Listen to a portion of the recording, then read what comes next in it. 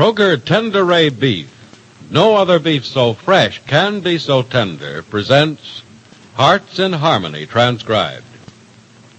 Lady, lend an ear and give a cheer. Your dinner problem is solved. How? Why, by serving Kroger quality beef, everybody's favorite main dish. So serve the beef that's delicious, the beef that's tender, the beef that's juicy. Yes, I mean Kroger quality beef. The beef you can count on being the very best right now.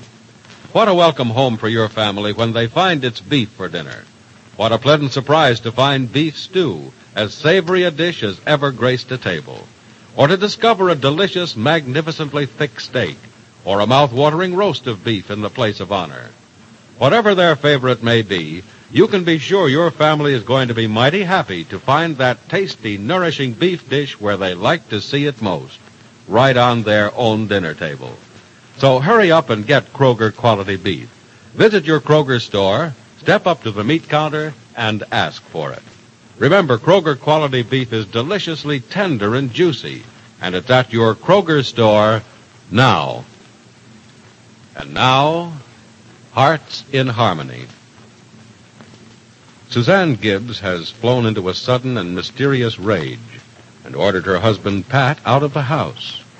So Pat spent last night at Johnny Keith's home, and Penny could not find out what happened because Suzanne locked herself in the room.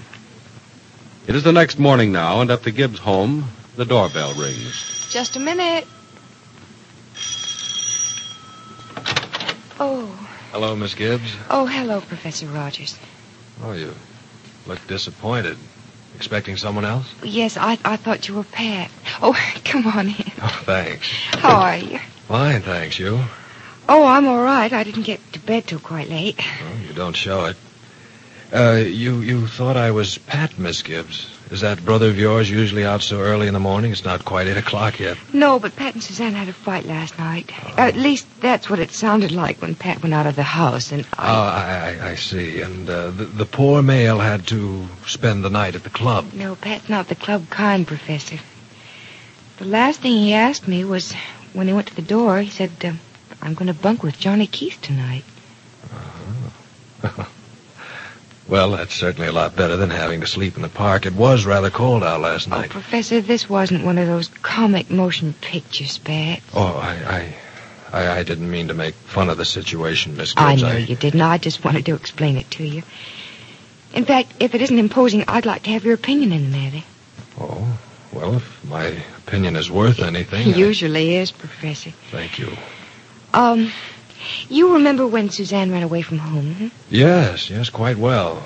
She was under the impression, I think, that everyone hated her, that she was unwanted. Yeah. Well, the same thing is bothering you now, Professor. Is that a sign of mental illness? Well, I'm a chemist, Miss Gibbs, and not really qualified to say, but from the little I do know about such things, I'd say Suzanne is suffering from an obvious persecution complex. How serious, it's hard to say. Can it be serious? Oh, yes, it can, Miss Gibbs. In fact, any complex can become so strong it may unbalance the mind and produce one of the many forms of insanity. That's what I thought. Oh, you aren't afraid Suzanne is insane, are you? No, I don't think she's insane, Professor, but I do think there's something wrong with her mentally. And, as you say, there's a chance it might develop into insanity unless something's done about it. Well, what makes you think so? Oh, the fight last night, for one thing. It really wasn't a fight. I could hear Suzanne screaming at Pat upstairs. Freddie and I were sitting down here. I see. Pat wasn't saying a thing. What she was ranting about to him didn't make the slightest bit of sense. She was even contradicting herself half the time, but one thing she did say over and over again was, "You hate me, all of you hate me. You want to take my baby from me." Oh. Well, that doesn't sound as if it should be taken lightly, Miss Gibbs. But as I said, I'm not the one to make any diagnosis. I'd take her to the doctor if I were you. Or rather, have Pat take her to the doctor. Oh, it's not that easy, Professor. She'll have something to say about going to a doctor, and I'm afraid it won't be pleasant or cooperative. Yeah. Well, I tell you what I can do. Mm-hmm. Suzanne has always rather liked me. Perhaps if I talked to her, I could... Talk her into seeing a doctor. Well, if not that, maybe find out what's on her mind. If you wouldn't think I was imposing, I'd be glad to try it. Oh, Professor, I'm imposing on you, even telling you this. It's really not your problem. Well, I'm happy to make it mine, Miss Gibbs, if it'll be of any help to you. Oh, thanks. You've been enough help to me already. But, you would be helping Pat and Suzanne. Professor Rogers, I know they love each other. They don't deserve trouble like this. Being in love makes up for a lot of things, Miss Gibbs. So they tell me. Yes, so I hear. So you know, don't you? I did know. Oh, I'm sorry. There's nothing to be sorry about. No? Well, I was afraid for a moment I'd, overstepped my bounds. You had no bounds to overstep, Professor. I don't? Nope.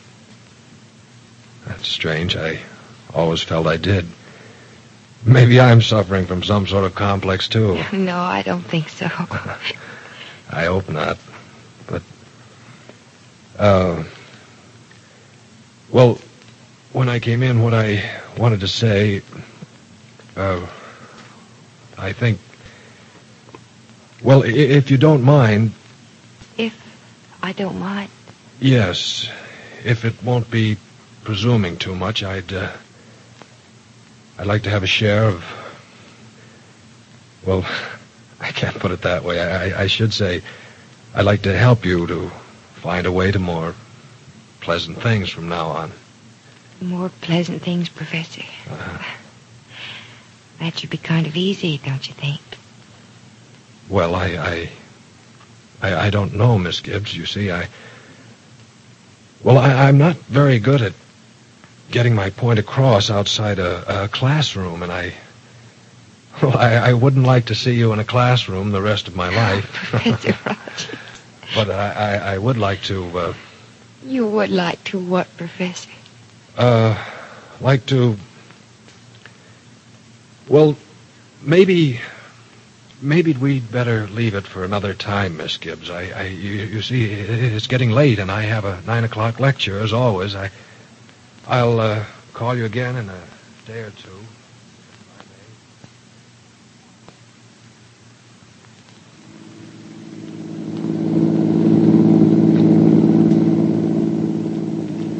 Look, Jed, Penny must have been expecting us.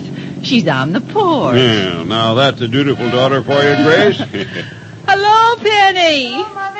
Hey, what's the matter with you, child? Aren't you old enough yet to know not to come outdoors without a coat? Oh, it's dear. cold. Please don't you scold me the very first thing. How are you, Mother? Fine. Here's something for my favorite daughter. Oh, from her favorite mother. Hey, how about one of those for me? And make my mother jealous, oh no.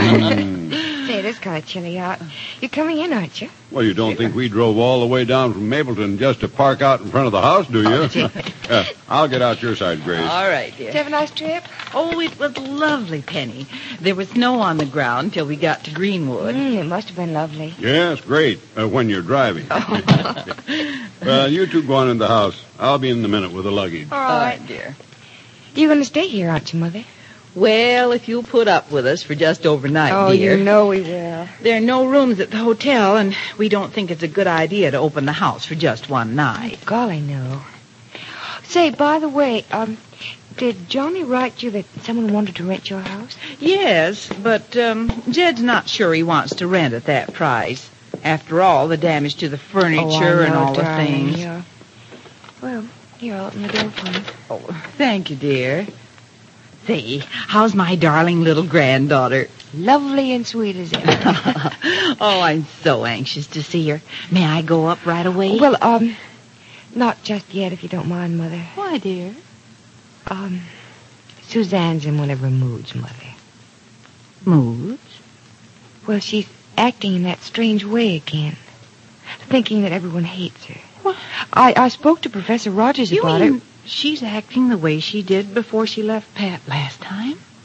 Well, Last night she forced Pat to leave the house. What? It's probably nothing to worry about, darling. Professor Rogers said that... A fine thing. I don't mind being a porter around here, but I don't want to be a doorman, too. Jed, I'm sorry. Let me take one of those suitcases. No. I'll hang on to them. I'll take them. I'm taking them this far. I think I'll just run them right upstairs and see that granddaughter of mine. I qualify her as her grandfather. Jed, Penny thinks we better not go up just this minute, dear. No? Oh, why not? Jed, Suzanne isn't feeling very well. It's nothing very serious. Professor Rogers was here this morning. Penny, that's the third time you've mentioned Professor Rogers. Where is it? What's the professor got to do with Suzanne not feeling well? He's no doctor. No, but he's been such a good friend, and he's done so much to help Pat and Suzanne and me and other things, that I asked him to see what he thought Penny, about... you call the professor such a good friend. My, that's different from the way you used to feel about him. Well, I didn't quite know him at first, darling. None of us did. No, I suppose not. What is this, Penny? A little heart trouble with the professor? Jed Billings, that deserves a good, hearty laugh. It does, huh? Mm-hmm. Well, I didn't hear one. We will not discuss the professor. Come on, both of you. Take your things off and make yourself comfortable. I'll run up and see how Suzanne's feeling. Oh, all right, Penny. Suzanne's sick, is she? Well, no, Jed. Just in one of her moods. Mood, huh? I don't like moods. Never did. Oh, I guess she'll get over it. She always did before. Yeah. But never before there was trouble. Doesn't seem to be any of Suzanne's moods are going to bother Penny any. Why, what do you mean, Jed? Well, I mean this Professor Rogers. Seems Penny has him more than a little on her mind. Yes, it does seem that way. Yeah. What would you think of it, Grace? You and I having a college professor for a son-in-law. So now Jed, too, thinks Penny is more than mildly interested in Professor Rogers. And just what was the professor trying to say to Penny before his shyness got the best of him? Is he in love with Penny? And is Suzanne's moodiness the suggestion of more serious things to come? Be sure to listen to the next dramatic episode of Hearts in Harmony. How can you be sure of getting good steaks and roast in these days when fresh and tender Kroger Tenderay beef is so scarce? Well, listen. The answer is right in your own Kroger store. Yes, ma'am, you'll find that your Kroger store does have a supply of good beef, Kroger quality beef. And you'll discover Kroger quality beef is the best that is available on the market right now. Visit your Kroger store at the very next opportunity. That's where you'll find the very best beef that's available on today's market. For full value, for full confidence when you buy steaks and roasts, always get Kroger quality beef.